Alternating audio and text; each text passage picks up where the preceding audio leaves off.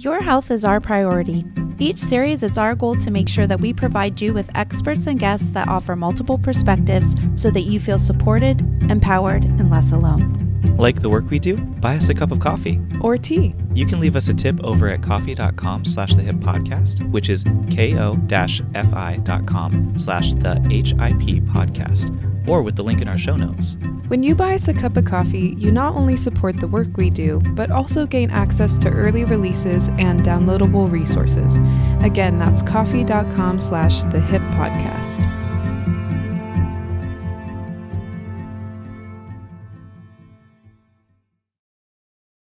Hello, everyone, and welcome to Health It's Personal. Today, we had the wonderful privilege of sitting down with OBGYN Dr. Jennifer Lincoln. She is not only a wonderful doctor who is really passionate about having open and honest conversations with her patients and kind of fighting stigmas within the medical industry, she also has a big following on social media where she shares myths, misconceptions, and answers all of our sexual health questions. She's really amazing and super easy to talk to, so we're so glad that we had the chance to ask her all of our burning questions. Yeah, my favorite part was that she was just so fun to talk to in general and made it such a breeze to talk about what many of us consider very awkward topics. Yeah, why can't every doctor be like that? I don't understand. Like, can you not teach a class that's just about how to be? Because they're, for the most part, amazing humans and they care about what they're doing, but that connection is so hard to find. For sure. I guess speaking of, those connections that we have with, our medical professionals, have either of you had that type of relationship with your doctors? Mom and I have a naturopath that we're very close to, but again, that's a doctor who's working a little bit outside of, the traditional clinical doctor's office. My OB here in New York, she's in Brooklyn, so I haven't seen her in a while. But when I went to see my OB here in New York for the first time, I was having physical symptoms of anxiety, but I thought at the time I was having a heart problem or something. And actually, when I went to see her, I kind of told myself like, okay, this is probably just anxiety or mental or something I don't have to worry about. Mm-hmm. But I still packed a bag for the hospital in case she was like, you need to go to the hospital right now. So that's how bad I was feeling. And wow. I went to see her and she checked me out. And then she was like, all right. And she just looked in my eyes and was like, I think these are symptoms of anxiety. Even when I was looking down your throat, your tongue was shaking. Oh, and I see you have your overnight bag. Yeah. And she was like, looked at, and my legs were tapping, my knees were shaking, and I was just really tense. And so she actually sat there and walked me through some breath work. So she kind of explained it to me anatomically, validated my feelings, recognized that it was primarily a mental health issue, and then made sure I was seeing a therapist, sent me some videos of her favorite yoga instructor who does online videos. Wow. And said that if I ever wanted to come in for a holistic evaluation, she is certified in this really particular branch of functional medicine, that I could come in and do that too. So that was cool. Above and beyond, in my opinion. Yes. Yeah. That's what we're needing. Yeah. I love that whole instead of just saying it's in your head, I mean, yes, it involves your mind, but it also involves your body. It's all connected, which is so important. Well, I grew up in the military, so I kind of had all sorts of doctors and nurse practitioners over the years. So I never had one dedicated, for more than a year or two, doctor, which is, a very different experience than many other people, I believe. And then I've also moved a lot as an adult, or I've tried different doctors once I stopped going on base for medical care. And that's been a whole new journey because it's a completely different world. And that's been stressful for me. I've had mostly bad experiences, to be honest. And one doctor only wanted to talk about circumcision for some reason. I'm like, and I was only allowed to ask one question. I'm like, I'm here for 5 things. But he said you can only ask one question? No, I was only able to get out one question. He'd talk about something weird like circumcision. And he'd be like, okay, I'll see you later. That wasn't even related to you? Not at all. I was not there for sexual health or... And he's like, have you ever considered adult circumcision? Yes. He was like, you're circumcised, right? good, because my son, blah, blah, blah. And I'm like, okay. He had like something he wanted to share. He just said, there was just, and that's just kind of how he was. So I was like, all right, I went there a few times. I was like, I'll go somewhere else. I went to this LGBTQ friendly clinic in Phoenix with a doctor who wasn't actually very great, to be honest. He didn't care about much. He's really busy, like your dermatologist, like, okay, bye. But the nurse practitioner there sat down and listened to me for an hour and a half. I asked like 20 questions, and it was the most amazing experience. And I wish more experiences were like that, like yours, McKenna. Yeah. It was so amazing. I actually felt listened to, and that was wild. Yes. Well, and we understand that the system's whack and that it's hard for them to find time. Absolutely. But there has to be some sort of balance. Yeah, something. Yeah. And how about you, Kate? Yeah, so I've been really lucky having some amazing doctors throughout my 100 years.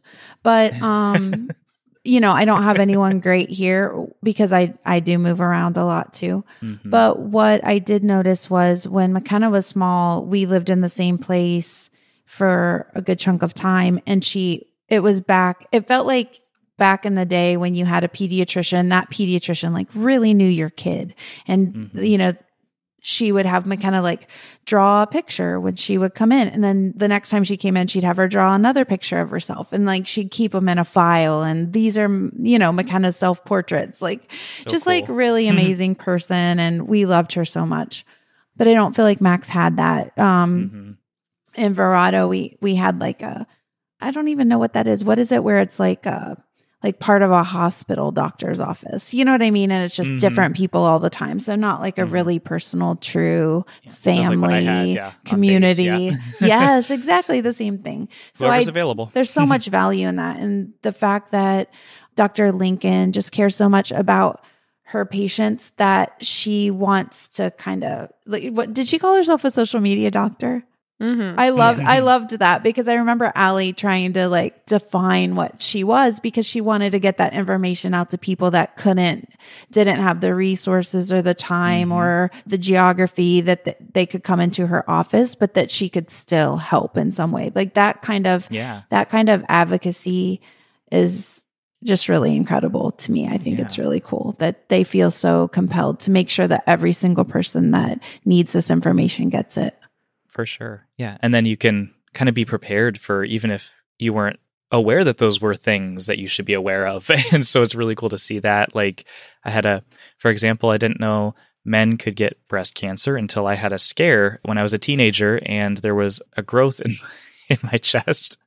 And That's it turns so scary. out, it was very scary. And my mom was like, hold on, because my grandmother had breast cancer and things like that. And so we're like, okay, so they at least knew what was going on, or potentially.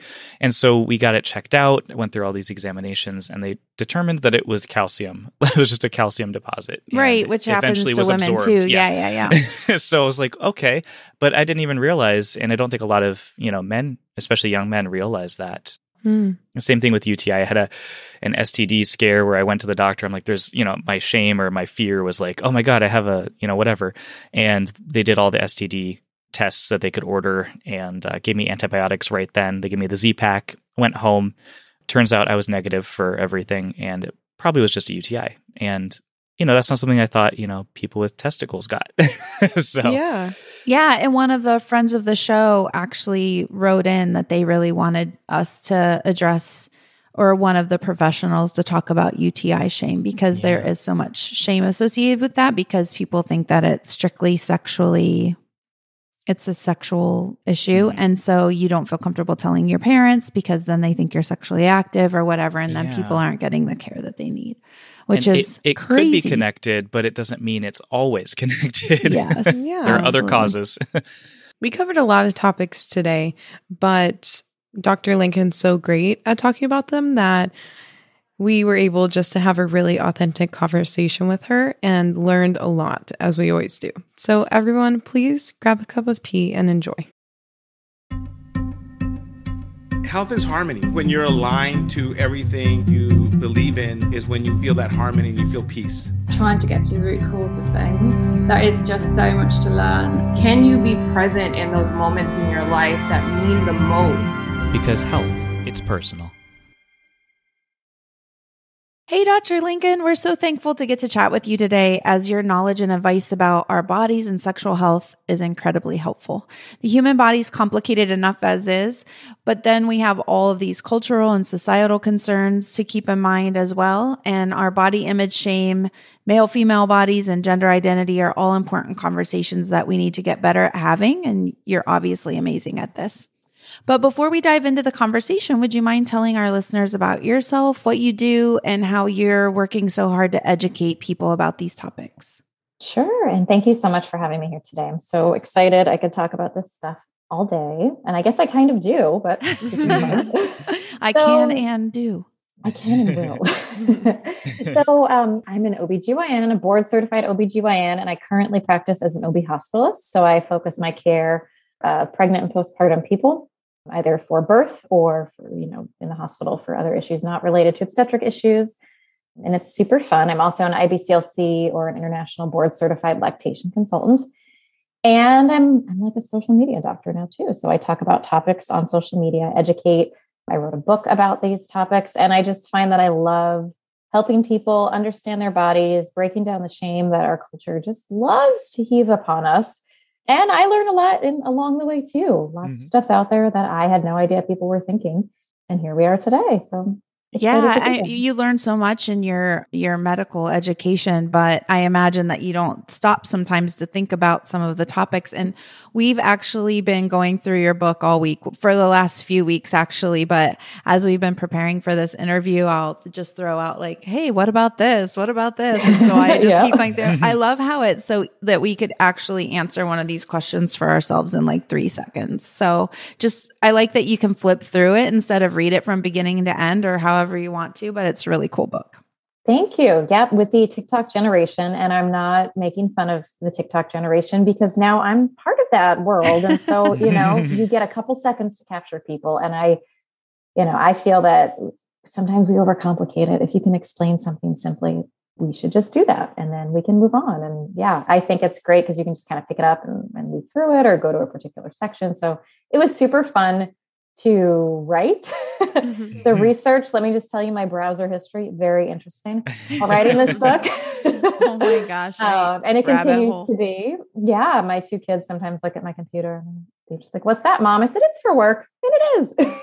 Yeah. Do you mind telling us how old your kids are?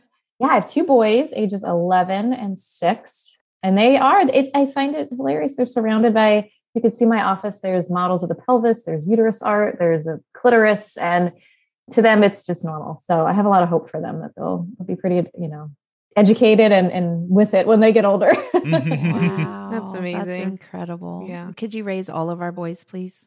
You know what? I will, because I feel like I'm terrified of raising girls. I think that the sperm and eggs, they knew like I could only have boys, which is funny as a gynecologist. I just feel like I could mess up a girl so much. And maybe that's why I project all of this education onto other people thinking, here, let me help you because, I don't hilarious. know. But it's that's great. I love the title of your book too. And Mom and I have always talked about writing a book about mental health and your sexual health and calling it Upstairs, Downstairs. Yes. They're so linked, right? They're absolutely what goes, what happens up there affects down there. Yeah, I had one person ask me once, they said, Jen, why did you name it? Let's talk about down there, because you're such a fan of using real terms and, staying away from all the silly euphemisms that we use. Mm-hmm. But my goal was to, like you see it on a bookshelf and be like, okay, I can pick that up. Because if I said, let's talk about your vulva, vagina, clitoris, scrotum, testicles, like whatever, people would be like, no, thank you. And then you open it up and you're like, okay. Yeah. So it kind of hooks you in. Yeah. Well, we just learned recently people call their, I guess, vagina like their cookie or something like that. Like, that was one term. Sean, let me tell you, I didn't know until I was an intern. I had a patient, she kept referring to her kitty. And I thought we were talking about a cat. And it wasn't until she kept pointing and I was like, why are you coming to me to talk about this? And then I'm not a veterinarian. I am not a veterinarian. And then since then, oh my goodness, the floodgates have opened. Yeah. Cookie, kitty, those are 2 of the more common ones. And I'm just thinking, vagina is honestly easier to say. Like, why are we calling it, I mean, I laugh. I say hoo-ha because I find that word hilarious. And you can't use these words. But Yeah, when an adult doesn't feel comfortable to say these words, and I think we're talking about an animal, like we have gone off the rails. Yeah. Absolutely. A pet name. It gives it a whole nother meaning. Exactly. Yes. Oh, wow. Well, I guess on that note, we can kind of shift into body image because that's a huge, I mean, that's part of it, right? We're all so self-conscious about that body image and our body parts. Could you kind of give us a little bit of background on what that looks like for us? The typical human? Yeah, the typical human feels terrible about their body because when is the last time you saw somebody, or maybe you yourself woke up and said, oh, God, I look good, right? We all go, I'm so tired. My skin is sagging, I've got these extra pounds and whatever. And a lot of this is what happens in an era, especially right now with social media, where everything is photoshopped and there's a filter. And I'm not saying you can't use these, but these affect how we look at ourselves. And we're in a culture where, especially for women and vagina owners, and we're told that we're supposed to not be sexy when we're younger, right? Because then you're just a slut. But then you should be a sex kitten as soon as you're married and know everything, even though we never got taught it. And your breasts are amazing and sexual, but don't show them when you're breastfeeding. And have babies, because that's the whole reason you exist. But you better bounce back in 4 weeks. Like, oh my God. So it's no wonder we're all screwed up. And it's so sad, people struggle so much. And I'm not saying I'm immune to that. We all do that. But if anything, especially, and I'm sure we'll talk about this, like the labia, what a landmine for body image issues. And it's just so sad to see what this does to people and the real estate it takes up in their mind. Yeah, no, I want to talk about that now because you wrote about that in your book as well. And I hadn't really considered that. I must be proud of mine. Yay! Yeah.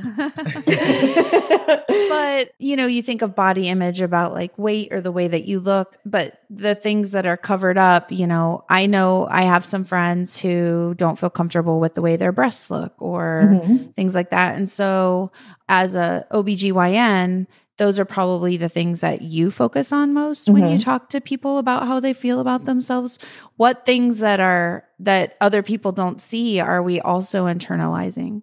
Yeah, there is so much labial shame. And I've had patients who've said, that they've wanted labiaplasties, which is a surgery to modify the appearance of the labia. And usually it's making them smaller because if you look at what is typically put out there in the porn industry, and it's weird to even say these words out loud, right? It's small labia that tend to be innies and not outies. And if this is the first time you're even hearing of that terminology, welcome to the party that I is on TikTok all the time. So then maybe you have an innie, right? Maybe you have an innie or an outie, and and the idea that the labia minora, the inner lips, protrude out, that's called an outie, or they're tucked in, and that's considered an innie. And in the porn industry, what you tend to see are these cute little innies that have no hair, of course. And so people think that's the norm and they think that's what's desirable.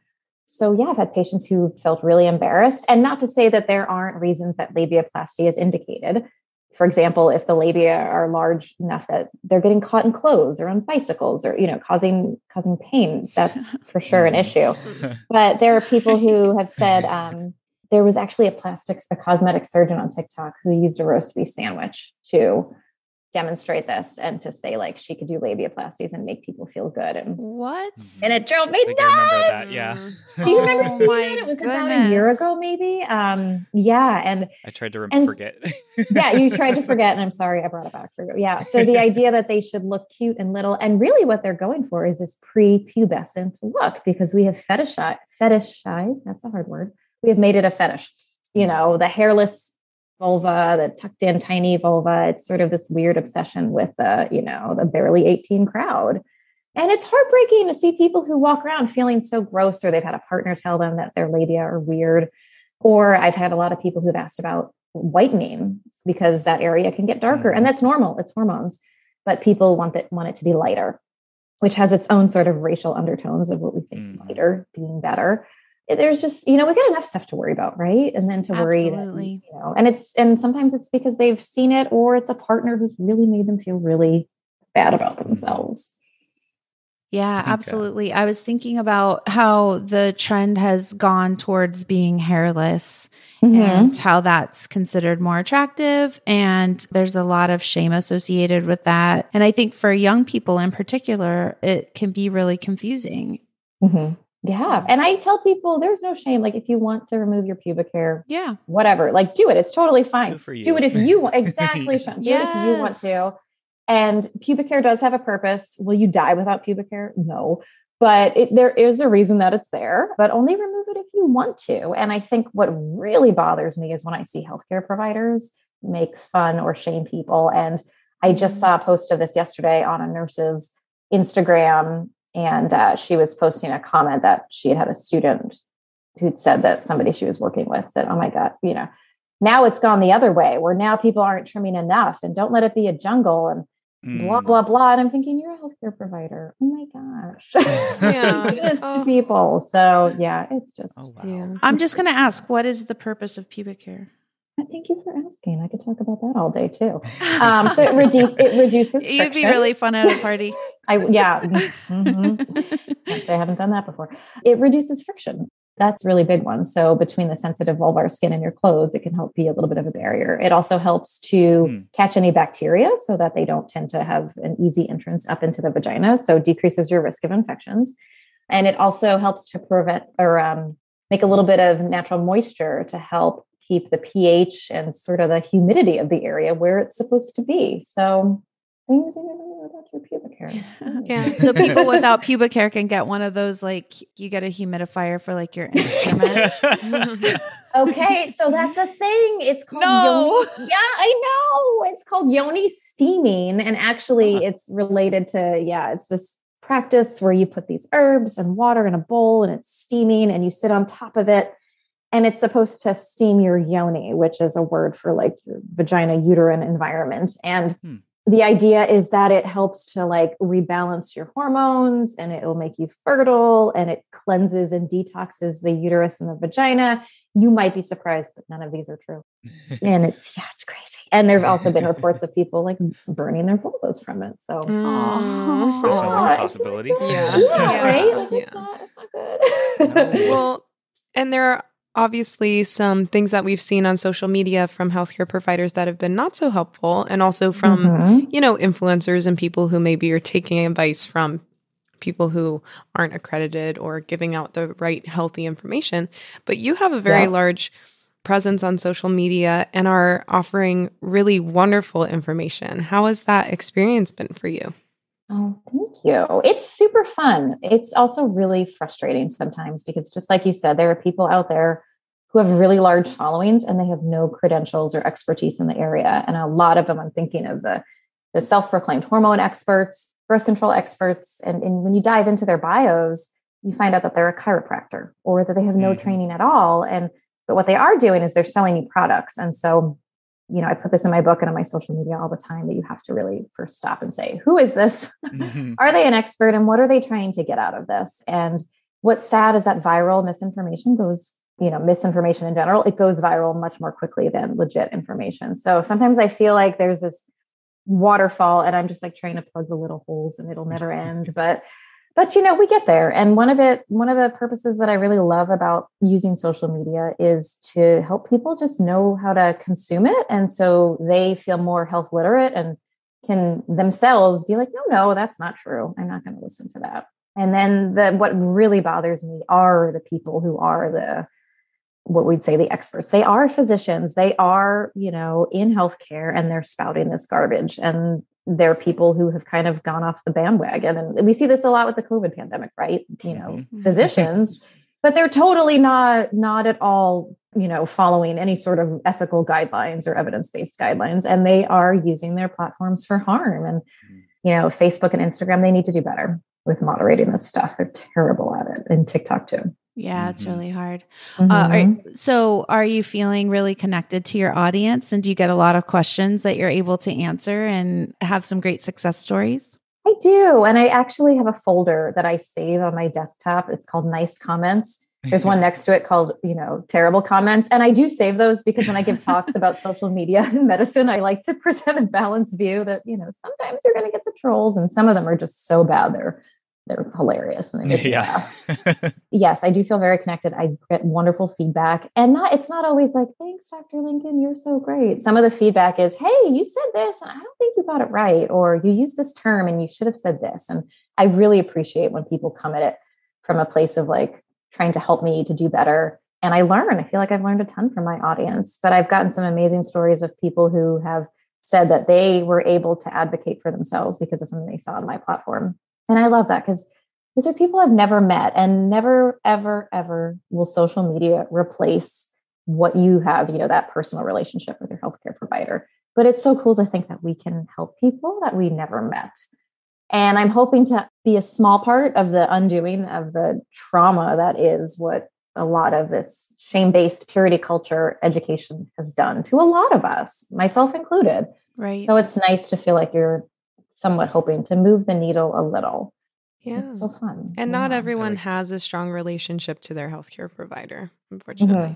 Exactly. Yeah. And they don't have access, right? Or they don't feel that they can speak up. So yeah, sometimes my DMs are hilarious and sometimes they're filled with people who want to know if they're pregnant. I'm like, I cannot diagnose that. Just send me a picture of the test. Right. Oh, they want to. Oh my gosh, they do. I'm like, nope, I cannot. No. Like, but now it's like the COVID rapid test is like the new pregnancy test. Like, is it, isn't it? I'm like, I don't know. Talk to your doctor.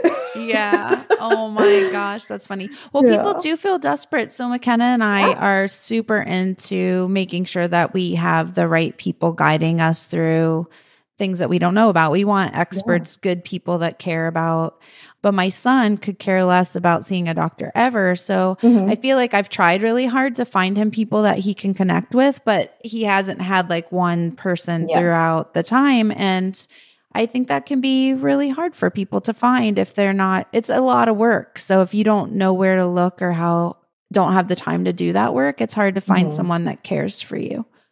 Oh, it's damn near impossible. And so I'm in this world, right? And not only am I a physician, but I work in a city where I trained here. I know so many physicians and, so many people. And even for me to figure out who I wanted as my PCP, it took some trial and error. And it is so hard to know who is up to date or who has a bedside manner, who will make the time. It can be really hard. And I tell people we have the greatest healthcare system in the country in theory, but it's terrible. We don't have access. We don't emphasize communication. I mean, I had to take physics to get into med school, which is useless, right? But it would have been nice to like screened out the people who didn't know how to talk to other people who were different than them or have respect, That's a great point. Yeah. I know I went to the doctor the other day and she's like, you have skin cancer. Okay, bye. Right. Just gotta go. Be right back. I was like, thanks. She goes, I'm just going to freeze it off real quick. Take this cream. Bye. I was like, okay. And she's a dermatologist and she makes a ton of money too. And you're like, oh, why? Yeah, that's why. Because she's like, boom, boom, boom, boom. She probably sees 800 patients a day. Oh, yeah. I love it. Sorry. One mole at a time. Yes. Right. One Dr. Pimple Popper at a time. Well, in your book, you answer all kinds of questions that many people feel embarrassed asking. Could you give us some examples of questions that you've gotten that are a little bit outside the norm that we might not think, maybe we don't even ask ourselves? Oh, yeah. I get a lot of questions to sort of, piggyback on the, am I pregnant? I get very specific timelines of when people had sex, where the semen landed, how much there was, when the Plan B was ingested. And people really want to know, like, is it going to work or isn't it? And it's so hard to, now that I know what your night was like, from start to finish, which I think it's awesome that you felt you could share with me. I cannot tell you if you're going to get pregnant or not, but here you did the best you could. So here we go. I'd say a lot of questions I get to are people just don't understand their anatomy, especially when it comes to people with vaginas, because it's not like, a lot of people have never looked. So they'll say, there's this, I feel this bump, but I'm too scared to look, or I found this thing, but I don't know how long it's been there. And I really encourage people to take a mirror and to take a look. And just like you keep an eye on everything else, just occasionally check in. And people, are just so afraid. One thing that I get all the time, especially from younger people, is I think I have an infection. And they're talking like a yeast infection or a bladder infection. But they follow that up with, but I can't tell my mom because she'll yell at me. And so I can't go to the doctor. And I try to figure out, do you think that this means if you have a bladder infection, you've had sex, or your mom's going to think that? Or what have you heard? Why do you think that she's going to yell at you for you being worried that you've got some itching? So many people are so afraid to talk to their parents. So as a parent myself, you just try to be that open space. Like, nothing you ever tell me is going to, change how I feel. And you just, and then these problems, they're like, well, then I tried Vagisil and Summer's Eve and this didn't work. And I'm like, stop. Summer's Eve. I'm so glad that you brought that up, because actually one of our listeners asked us to talk about UTI shame. Mm-hmm. Yeah. And it's, especially I think when it's related to sex too, mm-hmm. people feel like, well, I get a bladder infection after sex. And what does that mean? And yeah. And I think there's so much, misinformation about that, because especially about any kind of recurrent infection, yeast, UTI, BV, people say, well, it just keeps coming back. I don't know what to do. And I'm thinking, have you talked to your healthcare provider? And they say, yes. And like, we have protocols for suppression. Like, why are they not helping you with this? Like you can, you can suppress it and prevent another one, or you can find it on the CDC website. So sometimes it just bothers me that I feel like people are just like you said, like, oh, you have UTI. Okay, bye. Gotta go. Like, whoa. Like, let's take some history here, Yeah. Have you noticed that you have much of a male following? Because young men can be especially at risk of a lack of knowledge, because they're often less likely to seek out answers sometimes, because if they're trying to hold up some sort of like image of strength. But have you experienced a male following in that way? Yeah. So my male following has increased recently, which I love. It's still about 85% people who identify as female, but there are definitely some guys, and it's kind of funny to watch them like stumble into my content. So if a TikTok is going viral and ends up on the For You page, and then they comment and they're like, why am I here? And I was like, well, now you're going to stay here because you commented. So TikTok thinks that you want to see this. So welcome, and pull up a chair. And some of them are like, while others are really excited. I actually had somebody comment this morning. I did a YouTube that went viral about masturbation. And this one lovely gentleman wrote back and said, I just want you to know my girlfriend is very happy because of you, because I used your techniques. And, and I thought, yay, I'm so glad. Tell her I said hi, that's so funny. Do you mind really if we talk a bit about masturbation? Oh, yes. No, of course we can talk about that. But, but no, I'd love to. But yeah, so I'm super happy. I think guys, especially, they're ignored, in those teen years. I feel like they get the basics, like use a condom. But there isn't that impetus to link them to healthcare, like pap smears, birth control, that kind of thing. So they do get lost in the shuffle, and there's very gendered ideas of what they're supposed to ask about and what they're not. And so a lot of them aren't getting their questions answered except for on social media. And sometimes they find a good masturbation YouTube video, and sometimes they find garbage. So, Yeah. Who knows what's out there? Maybe we need to teach our boys how to find a good masturbation video. There you go. Yeah. And so like I get questions like, I found my child touching himself. I'm like, cool. That's great. Like, it's the safest sex they'll ever have. Just give them guidelines, in your room, wash your hands. Like, that's it. Yeah. Simple. Yeah, and I was just thinking, like, you get a physical and the doctor will just, check your testicles, and you're like, okay, like 3 seconds later, that's about all you get. Like you said, not much. Right. Yeah. And it's so variable. So I am married to a pediatrician, and he's now an honorary gynecologist because of me. And it's adorable to watch him get so excited about it. He's like, I told her not to use Vagisil, Jen. I'm like, yay. And I feel like we're getting there, but he is so good with his teenage patients. And I think because he's sitting next to me at the desk and seeing what I'm hearing. And he will say, so what have you heard about this? What have you heard about gonorrhea? How do you know you're ready to have sex? And I'm just tearing it up. I'm like, you're the doctor they all need. That makes me so happy. But then it's the exception, right? Like, it's not standard. And this is why we need people to go into the field who know they can talk about this, and they should be talking about it. And it's all about prevention instead of undoing all these terrible ideas when they're in their 30s and they don't know who to talk to. Hello. Right. Absolutely. Might be why we're doing this series. It's all good. It's all right. It's over here. It's like, usually you get like, do you have any questions? I'm like, a lot, but also none. And I will never ask you. Right. So many, but not for you. Yeah.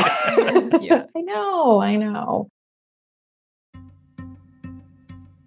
When we first started the Health It's Personal podcast, we were a little overwhelmed and had no idea how we might get our episodes out there. But with Anchor, it solved a bunch of our concerns all in one space. Anchor has been really great when it comes to navigating the site and sharing our work with others.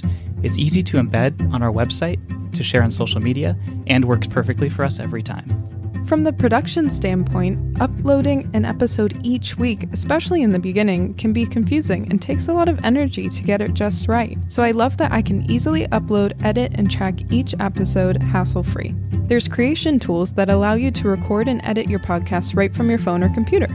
But of course, if you prefer to use another trusted editing software, Anchor is perfect for managing episodes, updating show notes, inputting ads, and feeling confident that your progress is safely saved and shared.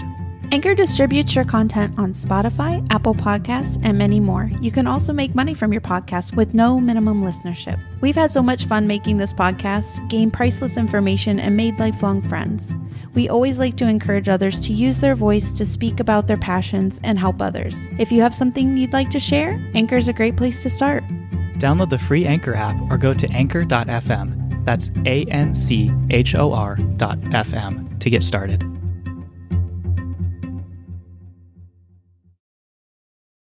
We had a urologist, Dr. Justin Human, on recently who spoke about men's health and how when he sits down with a patient who's maybe having erectile dysfunction, he looks at it holistically and is like, okay, well, this is a sign of something. Like, let's talk about your lifestyle and figure out what's going on. And when it comes to those kind of outside the gender binary, what are some misconceptions that folks should keep in mind or some things that maybe you've seen? Yeah, I think that is so great to hit on that because that's something that I am very passionate about.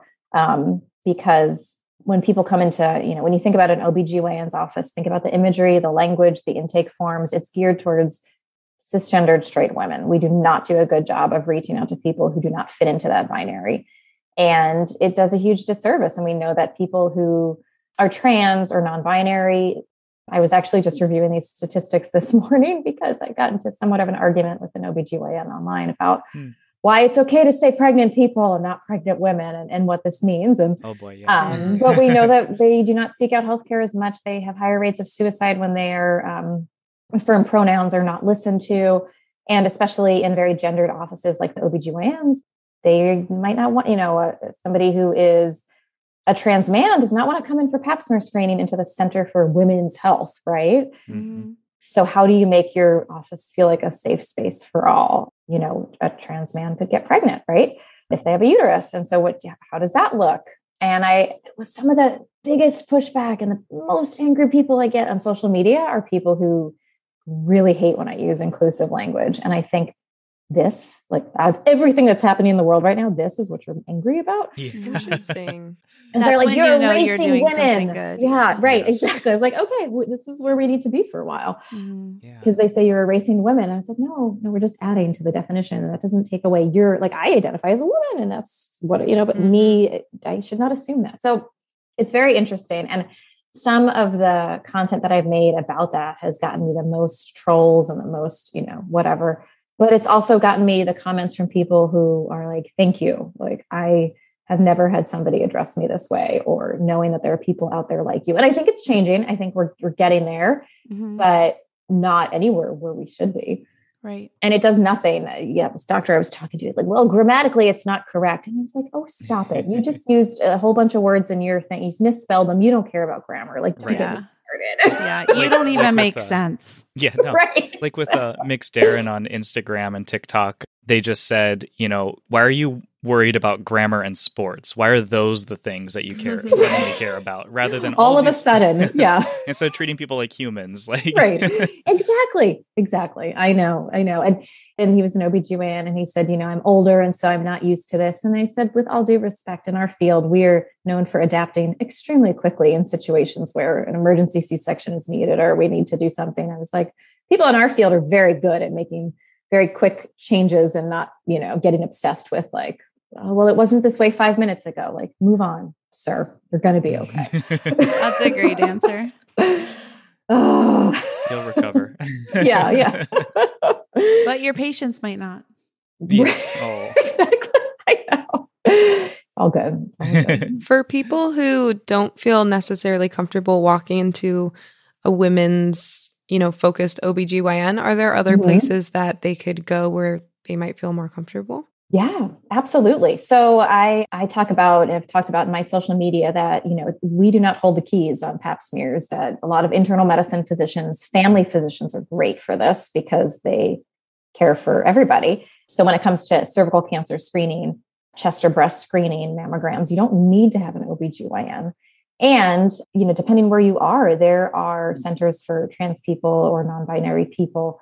So I'm in Portland, Oregon, and OHSU has just opened up one such center, which I think is great because I was referencing, where I trained, it was a Center for Women's Health. And as you can imagine, that's very defined. And so they have a separate center that is, for hormone treatment and consultations and a full wraparound care, and also the routine primary care stuff like cervical cancer screening and all that kind of stuff. And I love that. But I really think this is where going to a family medicine doc or internal medicine doc, PA, nurse practitioner, they're a great resource. And you can walk into an office and you can sit in a waiting room and see people who look like you. And that's really great. Yeah, that is That's really great. Mm-hmm. Yeah. Very cool. Sort of a follow-up question to all of that, but for like cis men, I think there's a lot of stuff that they might not realize is still relevant to them. They might think, oh, that only happens to women. For example, men can still get breast cancer. Mm-hmm. Yeah. Men can get UTIs. Yeah. Are there any other, or could you tell us a little bit more about that side of things? Yeah. No, you're absolutely right.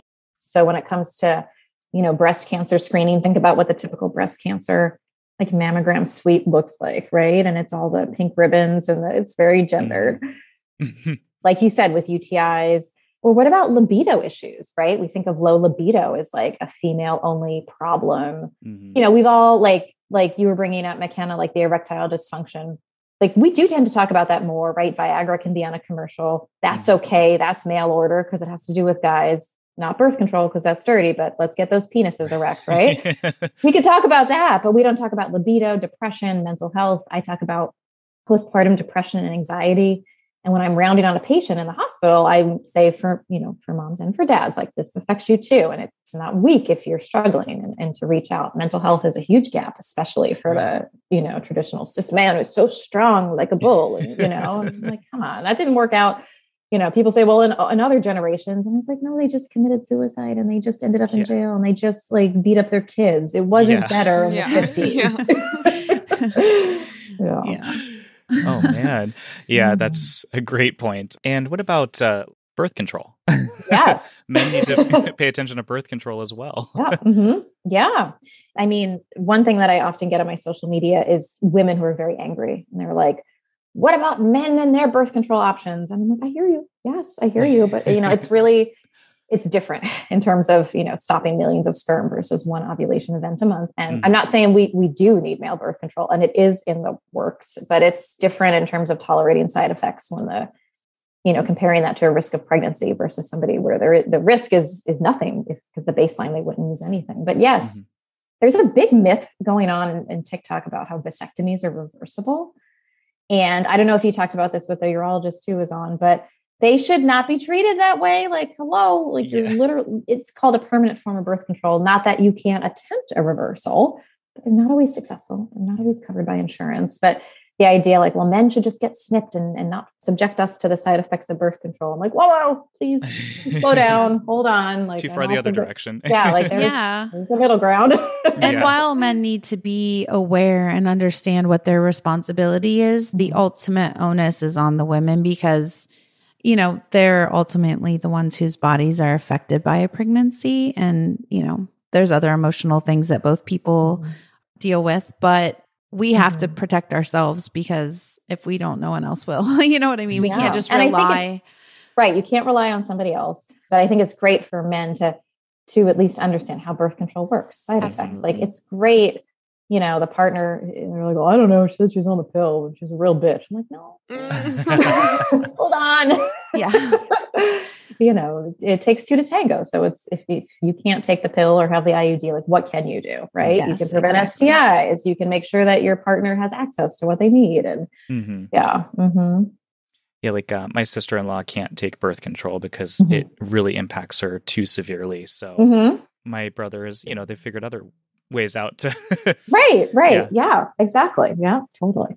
And that's so helpful. And Dr. Human did we went into great detail on how that works, the vasectomies and everything. So that was very enlightening because there is that myth going around for sure. Yeah.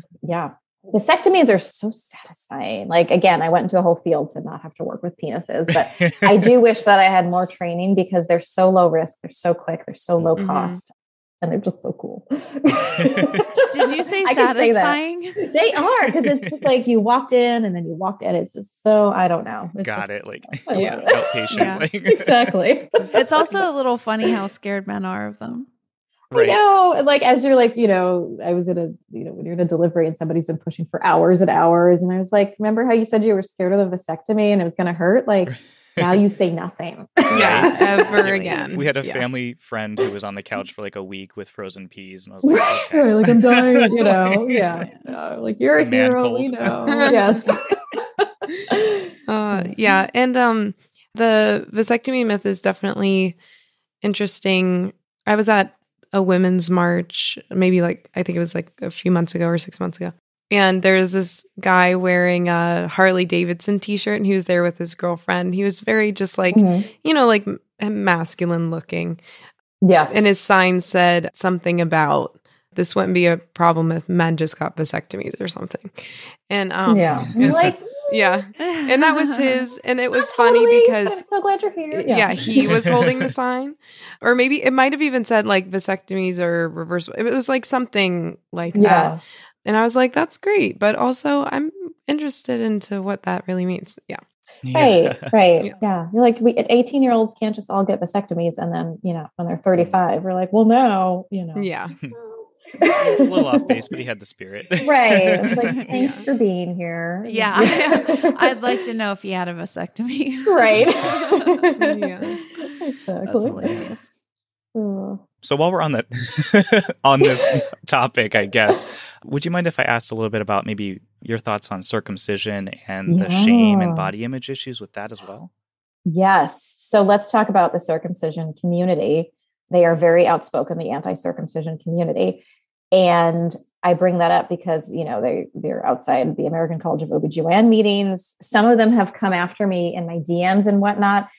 And I always want to be like, I agree with you. Yeah. I was trained to do them and I think they're horrible and I've stopped doing them. And I do not think that we should be doing cosmetic surgery on newborns. And I totally agree with what they're saying. And I think they're shooting themselves in the foot because I get why they're angry. And but the activism community, it's a tough one to crack through. So no, I was trained as an OBGYN in residency, and it's weird depending on what hospital you're in, what part of the country OBGYNs will do them or the pediatricians will do them. It's like, it just depends. And, in the Northwest, the Pacific Northwest, it was kind of we all did them. And again, one of the weirdly satisfying, it's just like you popped it, very weirdly satisfying. And also I hated every moment of it because there's this like adorable newborn and, and people who are pro circumcision and whatever, again, I don't know. Actually, I do. I have a lot of opinions about circumcision. The reasons they say that you should have them done, like to decrease infection, to decrease HIV infection and HP, whatever, all this stuff, UTIs. And I'm like, you guys, it's a weird surgery to be offering to everybody to prevent a very tiny thing that's also very easily treatable. And I can think of really other great ways to prevent HIV, just saying. And I just think like it's this weird cultural thing that we've decided is okay. Nobody else, like I compare it. I'm like, well, if you just wanted to cut out, if you said, in all new babies, we cut off the top part of their ear because it could get scratched, and you'd be like, that's so stupid. But this is I know it has religious connotations, but sometimes just because something is cultural doesn't mean it should continue to be carried forward. So yeah. And I, as a breastfeeding person, there's nothing that makes breastfeeding more difficult than a baby who's in pain and might already have breastfeeding issues. And then you're trying to learn how to breastfeed and the penis hurts so, we use numbing medicine, but it's not comfortable. So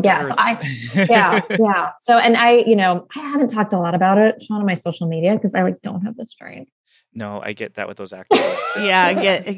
Because I was like, I was like, I can't. But they're even for if you want to join that community, it's really difficult to kind of feel like, right, because then with their next sentence is, well, you aren't doing enough to bring that point of view out there, and I'm like, I know.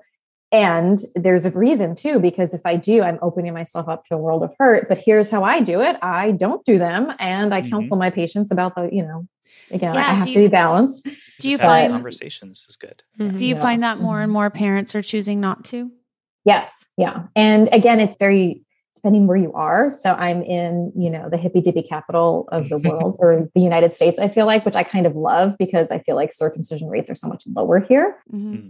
Because of that. I think in certain traditional, certain areas that's going to be higher. Worldwide, it's not that common. Don't quote me on the data, but I feel like the rates are going down because I think we're understanding a bit more about what it means. And we, as the consent culture becomes slowly catching up, it's like, this baby didn't consent to this, Yeah. So when I have to counsel people, I'm like, so here's the procedure and here's the risks and the benefits. And I'm very honest. I'm like, I have to say these benefits, but they don't really justify a surgery. But at the same time, if you want it, I can refer you. But, it's so tricky. Yeah. Mm-hmm. Yeah, that's really tricky. And Mm-hmm. it is far less common in other countries. And so it's interesting how common it is here. We've talked about the Kellogg brothers on the podcast before, if you're familiar. Yeah. Yeah, no. And I think, I didn't even get to your part about the shame. So I've had people who've said, well, I don't want him to get made fun of by a girl. And my response is always, I wouldn't want my son to be with somebody who made fun of them because of that. So that's a great screening question right there. Like, great. If you laugh at me for this, then you don't want. And they're like, great point. Yeah, that's great. And I'm like, and also if they're looking at you in the locker room, tell them to look up, like look elsewhere. Yeah. You don't need to. Up here. Yeah. But I do imagine, like with the other things that we've been talking about, women's breasts and also like labia shame. I imagine that there's a part of that based on people watching pornography or what your family has. I bet there is some shame associated with that. Maybe on both sides. I don't know. Yeah. No, I totally agree. Yeah. And I don't fault people for that. Like and also if like in your family, you're like, well, this is what you do. And, then that just seems like that's what you would do. So I think it's just talking about it more. But yeah. Mm-hmm. Yeah. Does that impact women's health one way or another? Circumcision, male circumcision, or no, that's the thing. Like, no. Yeah. Not at all. Not at all. Yeah. I mean, you'll see, again, I think the data is out there that there's an increased risk that they could have HPV if they're uncircumcised. We have a fix for that. It's called the HPV vaccination. So, yeah. Crazy, so yeah. Mm-hmm. Actually, maybe that would get parents to vaccinate their boys more. Mm-hmm. Yeah. There's so much misinformation, especially about the HPV vaccine. And why is there misinformation? Because it's associated with sex. And we don't like to think that our 11-year-olds could have sex at some point. Yet I am so excited. My 11-year-old, he has his well child check in a couple of weeks. And I'm like, get all the shots, HPV. Yes. He's like, what's it for? I was like, for warts and for cancer of the penis. He's like, I want that. I want that vaccine. Yeah. I know. I was like, sign us up. Yeah. Amazing. Mm-hmm. One of the best things about this podcast for us is all the amazing and insightful people we've met. Throughout each of our series, we've seen many common threads. That's why we created the Health It's Personal Inspiration line to celebrate our unique perspectives and let others around us know that we get it too. We teamed up with artist Cloud Ramkey to help bring these common threads to life. We've all dealt with challenges in our lives that make us stronger, hence our new favorite saying, thanks for the trauma. We make sure to remind our listeners and friends that you're not alone and that it's always a judgment-free zone because that's where the best conversations start. Our designs are on t-shirts, sweaters, hoodies, water bottles, coffee mugs, stickers, and so much more. These are great gifts for friends, loved ones, educators, caretakers, and advocates to help show your people that you care about their health and well-being. Head over to bonfire.com/thehippodcast, our website, or our show notes for links to the merchandise, and stay tuned for future inspirational designs and messages too. I think something I'd like to know if you have any advice is, you're really open with your boys, obviously, and with your patients, and you expressed how important it is to have those conversations to kind of inform people about their options. Do you have any advice on how couples or individuals can speak to their sexual partner about body image and kind of have those open doors of communication in that way? Yeah. Oh, it's so important because sometimes partners are not even trying to say something like, oh, you've gained weight, or, oh, I love your curves, or, I think it's just so important to set the stage for honesty and just be like, hey, I don't like when you say that, and here's why. And just understanding the open communication, that it's so key and it's not about criticism. And to be honest and say, when I was growing up and my mom said this about my hips, it really bothered me. And so when you say that, and your partner shouldn't argue, well, I meant this. And yes, I know, but here's what I'm asking. So boundaries are good because they also give people a roadmap of what they can say and what you do like. I think it's why I do like talking about masturbation and that kind of thing, because when you feel confident in that area of your body, and then you can tell your partner, hey, this feels good, you also feel empowered to say, this doesn't feel good, or I don't like when you say this. And I just think it's just about, it's like if you drive somewhere, the more directions and descriptions you have, the better, you'll get there in one piece. And so I think it's just about communication and not taking things personally and understanding that we're all learning and we all have different words that are okay and parts of our body that are okay. And we're not all Jenna Jameson or other porn stars or and it's all about consent, which is not a one-time thing, right? It's continuous. It's adaptive to the situation. It can be revoked. And that's the same thing with saying, I don't like when you grab me here, or you say this about that, or you compare me to this person. Yeah. And being about honesty and feeling safe. And and if you're in a relationship where you're getting made fun of for those things, or, then maybe you should reevaluate that. Maybe that's not good for you. And easier said than done, right? When we're in a culture like this, or when we think we have to be partnered to be worth something. But but I'm hopeful, and I really feel like Gen Z. I mean, sometimes they're crazy, but they really get it because they call out the BS, right? Yeah, they're like, they're not going to tolerate that. No, and I love it, awesome. And that's why I'm like, my God, one day they're just going to take me down, but it's okay. Like I don't know, I just feel like they speak up. They're calling out politicians. They're calling out people. And they have the platforms to do it. I think it's great. So that's what Kate and I think we both love that about our jobs and teaching these college students who are, they're so passionate and fired up about the topics they're writing about. Yeah. And they contact me and they're like, so I'm doing this, this, and this. Like, what would you advise? I was like, when I was 17, I was so self-centered. I was not, I was like, you're better than I am. You're a great human. Keep going. Yeah. You're doing a good job. Keep on keeping on. Yeah. Exactly. I love it. Oh man. And on the, I guess kind of a related note, you got me thinking about kind of body image again and body dysmorphia. And that's a huge, speaking of social media and even younger people, that's a really common topic. Like, oh, I had body dysmorphia today again. Yeah. I guess, do you have any advice for people going through that?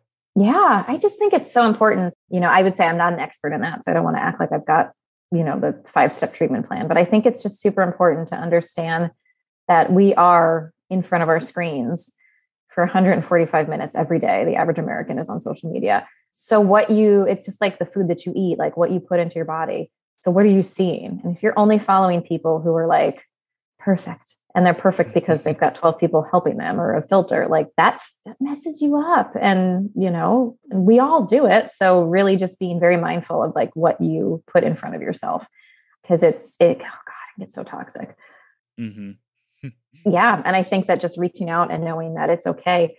And I also, again, with Gen Z, God, they brought in the high-waisted pant, and thank you, because I feel like God, life has never been better for me since I adopted that trend. But just like, understanding that you don't have to be like everybody else, and that no middle part though. Yeah. I was like, really, guys? Like, that's what we're worried about? I was like, I'm 40. I don't care. But I will. But of course, I got the high-waisted pant like a year after it was cool. So I'm, very late to the game. But to speak like body dysmorphia, what I love is that Gen Z is like, I don't care if this is, covers everything up and is super baggy and whatever. I like how I feel in it. I'm like, yes, do it, But yeah, body dysmorphia is real. And social media, I don't know if you guys talk about this, but oh my God, I'm on social media and I will keep my kids off of it until the last possible moment because it's so harmful, I think, to their mental health if it's not monitored and limited and, they're allowed to just ingest all this crazy content. So McKenna's been thinking about that a lot for future children too.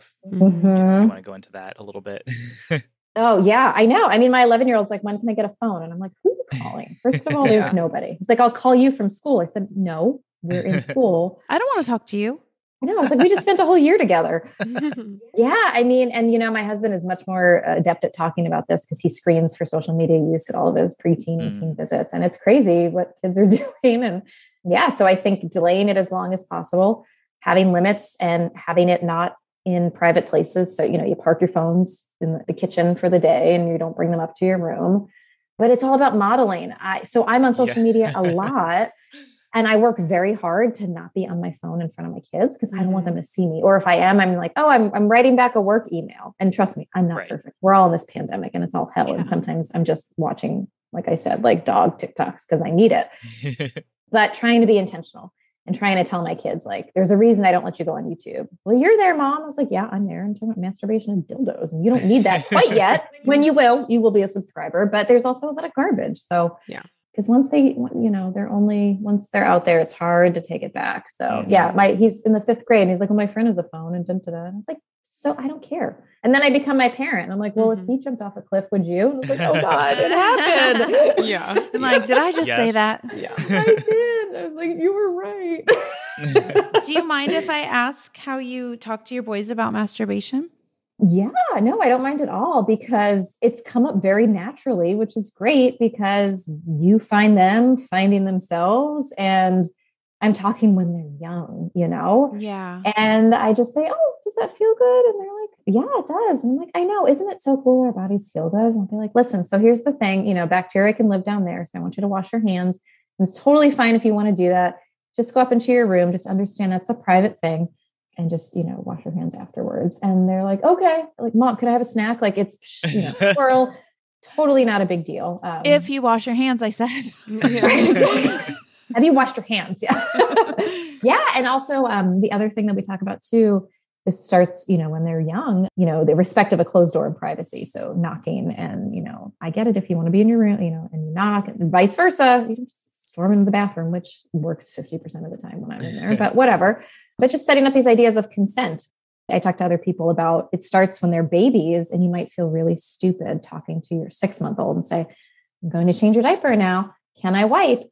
Again, you might think it's nuts, but they get it and they answer and they know. And then that sets the stage for them when they're teenagers. Like you always ask before you touch. Right. And I just think it's so cool when like an 8-month-old, like can respond to that and be like, it's just so cool.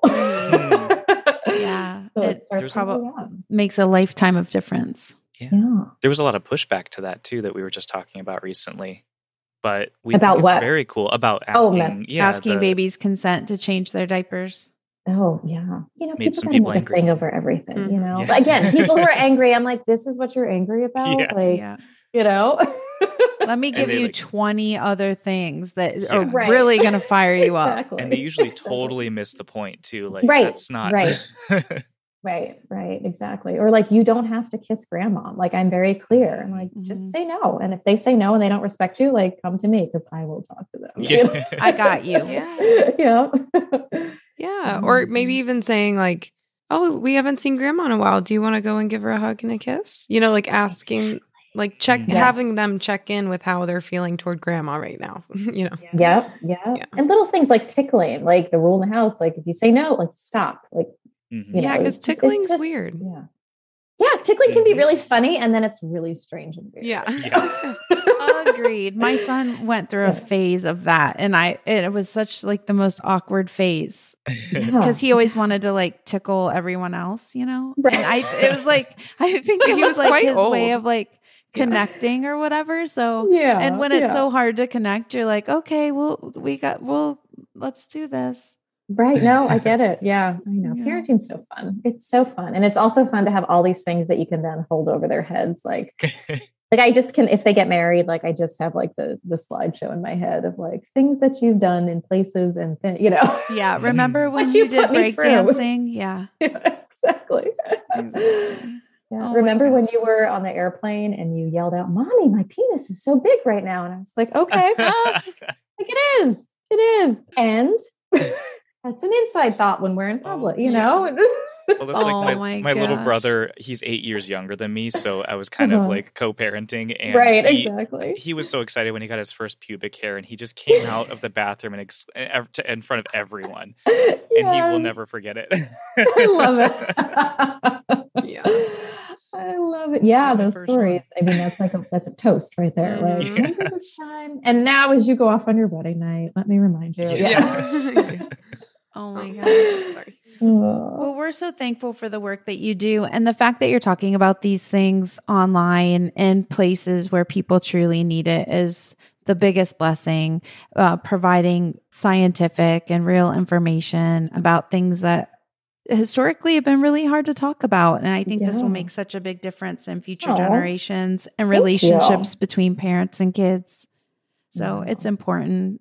I know that's not maybe the most comfortable space for a professional to be because, like you said, it can be kind of a awkward place to be, but it's important that you're there. So thank you. No, it's fun. And I don't have it all figured out, trust me, as a parent or as a provider. So I'm like learning again alongside, but I think it's just good to, we all know better when we do better. We're all going to make mistakes, and it's just, it can be funny and not that big a deal. And, just talk about these things and normalize them. So I'm glad. Thank you for having me and for you guys doing this stuff. And the more we talk about it, the more normal it'll be. Agreed. And thank you to your husband too, because I've been looking for a pediatrician for years that could just be that person and be someone comfortable to speak to for young people because they have a lot of questions. It's important that they're answered. Me too. Oh, I'll tell them. I'll be very excited. And can you tell our listeners where they can find you? Yes. So you can find me on Instagram and TikTok at Dr. Jennifer Lincoln. That's a DR, Jennifer Lincoln, and the same on YouTube. And my website is drjenniferlincoln.com. You can see a theme here. And then my book, Let's Talk About Down There, is on Amazon, but I also really love supporting local bookstores. So if you can shop there or ask them to carry it, they can usually get it for you pretty easily. Yeah, I'm all over those places, causing trouble, educating, having fun. Yay. Exactly. Thank you, everyone, for listening to this episode of Health It's Personal. Follow us wherever you get your podcasts for bonus episodes and new releases every Wednesday. Please listen, subscribe, engage, and send us topics we can explore that would help you on your journey. Because health, it's personal.